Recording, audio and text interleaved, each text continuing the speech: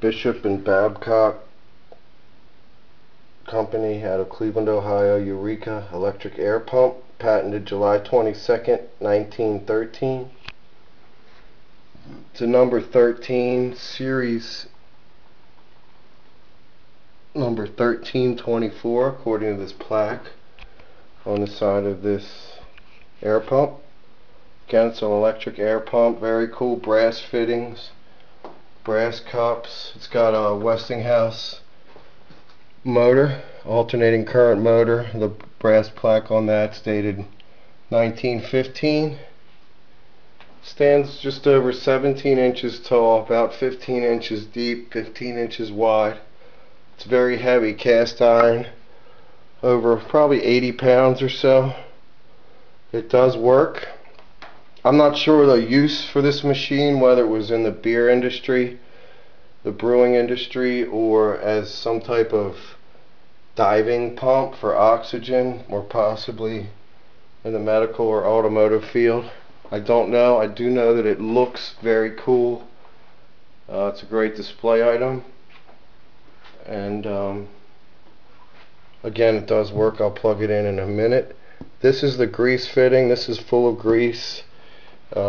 These valves here do loosen for adjustment, I suppose, as well as the top of these pistons for lubrication. Again, this wheel, this cog spinning this larger wheel, which pump these pockets, brass cups full of air, and push them out of this valve opening here.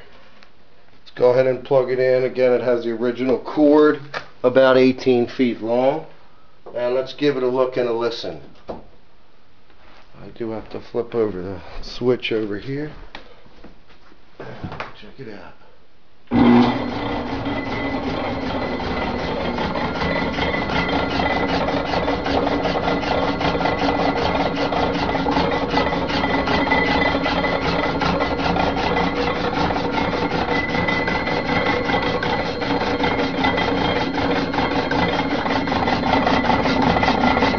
Pumps air out here.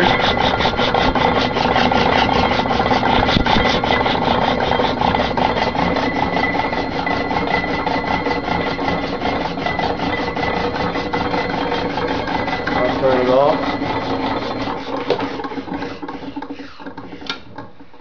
I'm sure you'll agree, a very cool machine. Again, made by the Bishop and Babcock Company out of Cleveland, Ohio. It's the Eureka electric air pump, patented July 22nd, 1913.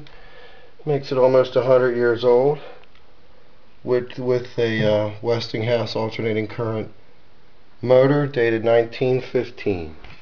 Very cool looking piece. Check out the pictures for more details. Up for auction. Probably local pickup only due to the weight.